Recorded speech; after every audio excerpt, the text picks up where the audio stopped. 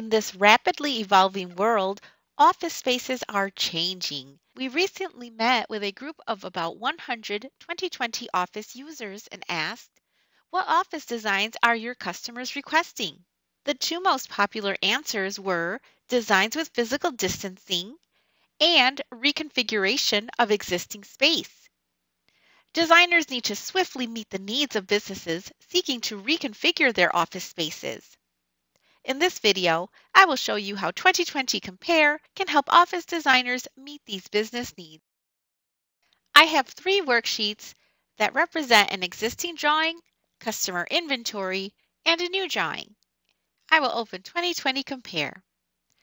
2020 Compare is a standalone program which you can access from the 2020 Technologies folder in the Windows Start menu. You can also access the program in Worksheet, Tools, Compare. Now I can select which worksheets to compare. Multiple files can be compared. For this demonstration, I'm going to add an existing layout worksheet and a customer inventory worksheet that list the products that are on hand. And I will compare those files with a proposed design plan because that contains the items that I want to include in the reconfigured office design. Next, I will choose where I want these files to be saved. Since I am ordering new items, the file name is to order. For items that are in the existing layout that need to be included in the new layout, the file name is reuse. And any leftover items will be in my leftover file. The default file save location is in your CAT Projects folder. Feel free to change the default file save location. The boxes to obtain SP4 files are checked by default. To see a summary report, select Text Report or CSV Report. In a few moments, I will demonstrate those summary reports. First, I need to select the comparison criteria. In the drop-down menu, I can select from the most common comparison criteria. This includes manufacturer plus part number when specific parts are required. I have the choice to also include option number here. Matching options and finishes may be important in some projects, while other projects will require that products be refurbished, in which case matching finishes do not matter. If none of these selections fits my needs, however, I can select custom criteria and further refine my results. If a floor plan is tagged with different departments, and those are cost centers that maintain separate budgets, I can compare department tags.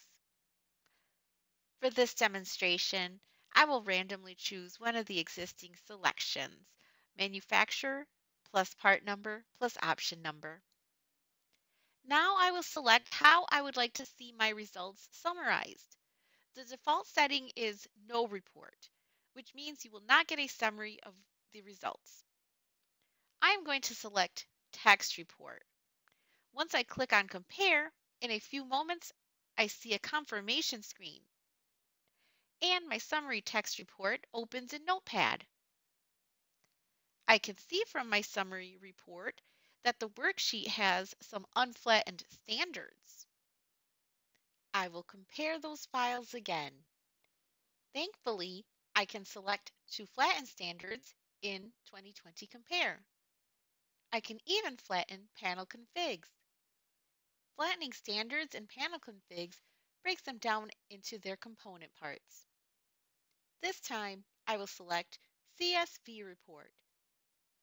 This report opens in Excel, and now I can see my standard has been flattened so I can order the correct quantity I need of all the components of my standard workstation. After I compare the files, I have a 2020 worksheet file with a product that needs to be ordered.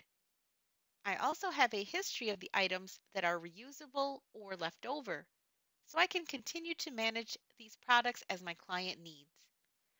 I can open these files by clicking Open and selecting all 3 files. I hope you enjoy using 2020 Compare and find it valuable in helping you meet the needs of your business customers.